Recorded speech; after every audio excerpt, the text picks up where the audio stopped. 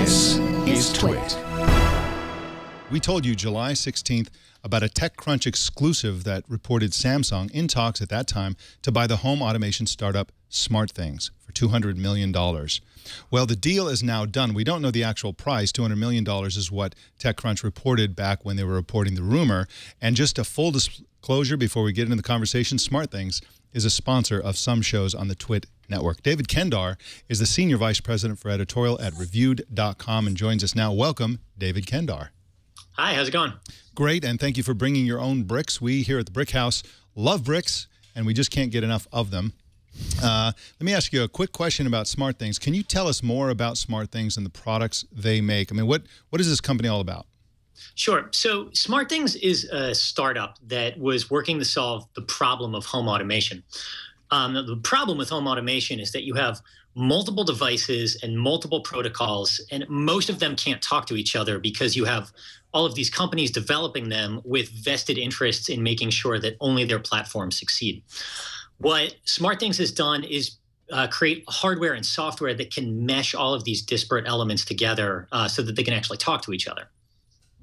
So, David, I mean, what exactly is Samsung buying? Are they buying, the products? Are they buying the brand? Are they wanting to get, the employees? What exactly are they buying? Is it the developer ecosystem that's already around? What are they? What's the point of Samsung making this purchase, do you think? What's behind it?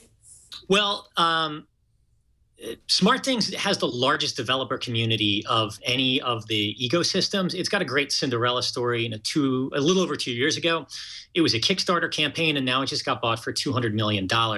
They've done a really excellent job of developing relationships, partnerships, and trust in that developer community by maintaining an open standard. So it works with Zigbee, it works with Z-Wave, it works with Wi-Fi.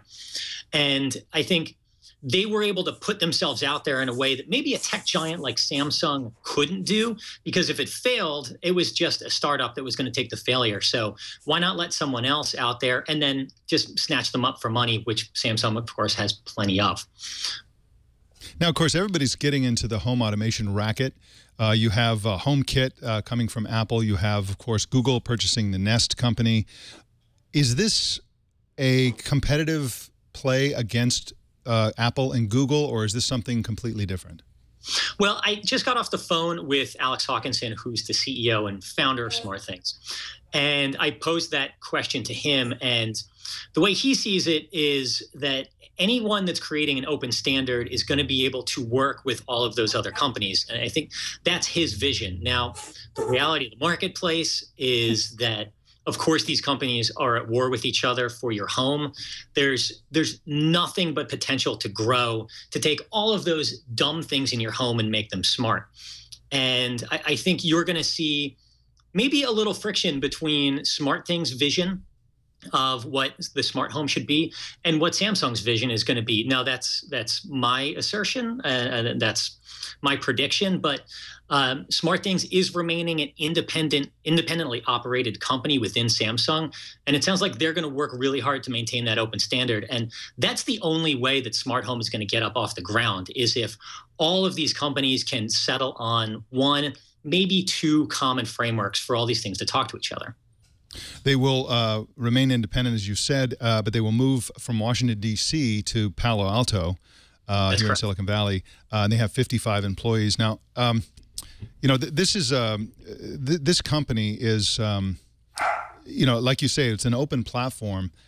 Do you see at some point, looking at the larger industry, these open platforms interoperating to the point where the Internet of Things or the home automation movement, the home automation corner of the Internet of Things, is something where there's wide interoperability that's similar to the Internet or similar to the PC, where you have massively agreed upon standards like USB and so on? Are we headed toward that world, or are we headed toward a nightmare world where everybody's got their own platform, nothing works together, and users have to sort it all out? Well, that is the big challenge in smart home right now, is that you have so many different standards. You have Zigbee, Z-Wave, Wi-Fi, Thread, Bluetooth. And the reason that we have an internet of all, not the Internet of Things, but the original internet, is because people were able to agree upon certain standards. Maybe they didn't agree upon them pleasantly. Maybe it took some muscle from some large companies to back a single standard and force everyone into those standards. And that's maybe what needs to happen again. But it's the Wild West right now in terms of smart home. You have a lot of great products out there, but do you risk buying a Nest and owning a Samsung phone if in 12 months they're both going to be great systems, but they can't talk to each other? I think that's the biggest fear for consumers. And that fear is not going to be allayed until we have an agreed upon standard. All right, before I let you go, can you tell us a little bit more about Reviewed.com? Are you part of USA Today? What's the relationship between you guys and USA Today?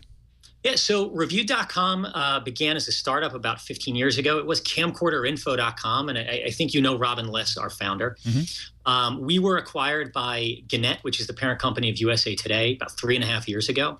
So we remained an independent editorial organization, but we worked very closely with USA Today and the rest of the Gannett network.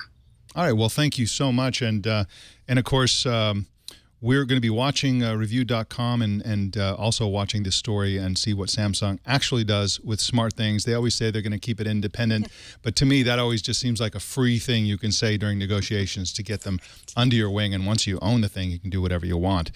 So David Kendar writes at Reviewed.com, and you can follow him on Twitter at Dave Kender. Kender, yeah. Kender, not Kendar, Kender. My apologies for that. But thank you so much for coming on Tech News Today. Thanks a lot.